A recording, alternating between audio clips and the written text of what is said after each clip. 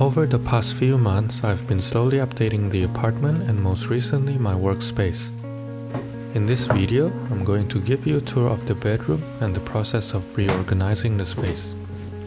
The goal of this project is to have a dedicated workspace for my girlfriend and a comfortable space to retreat to.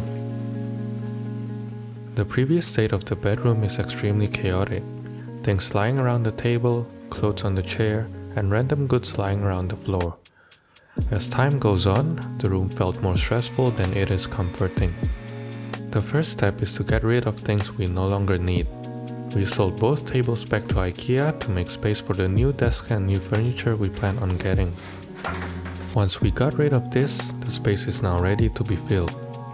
Next, I did some quick measurements to make sure that the pieces I plan on getting will fit and allow ample space for us to walk through. The first thing I got is the desk, which I purchased online from Muuto. Assembling is much easier than IKEA furniture as they label every component and the manual is very clear. The whole process took me about 1.5 hours to build as I ran into a hiccup of a broken screw. The final result looks great tucked into the corner of the room. Since the desk will only be used 1 to 2 times a week, we decided to get a classic Im-style chair with wooden legs to complement the look. Then I added a bench to allow extra room for seating and laundry, which helps keep the bed clean and avoid using it as a catch-all place.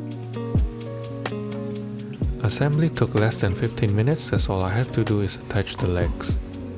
The fabric top is comfortable to sit on, while the timber legs give an extra warmth and matching the timber desk.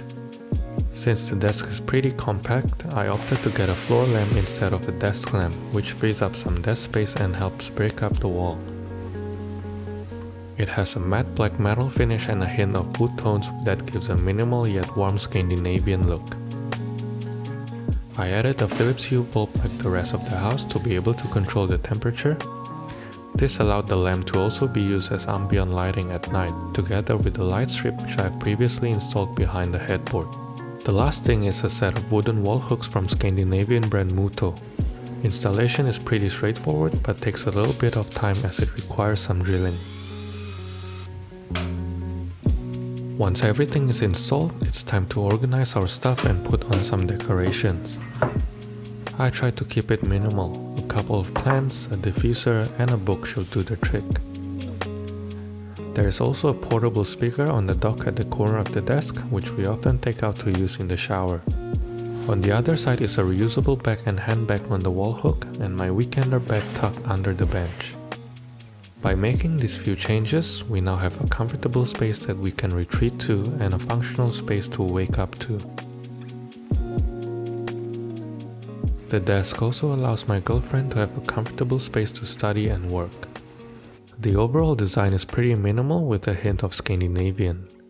Warm wood tones paired with neutral colors of black and grey, and a touch of greenery for a more welcoming feel. For the rest of the bedroom, we keep everything as it is. The headboard is custom made using 2 1.5 meters wood top and 2 floating shelves on each side. Behind is a Philips Hue light strip for ambient lighting, which we can control using a wireless remote attached to the headboard. I invested in a high quality bamboo duvet cover, which is extremely soft to the touch and highly breathable. And that's an update to our bedroom. I'm happy with the result as we now have a system and place for things instead of dumping it all over the place.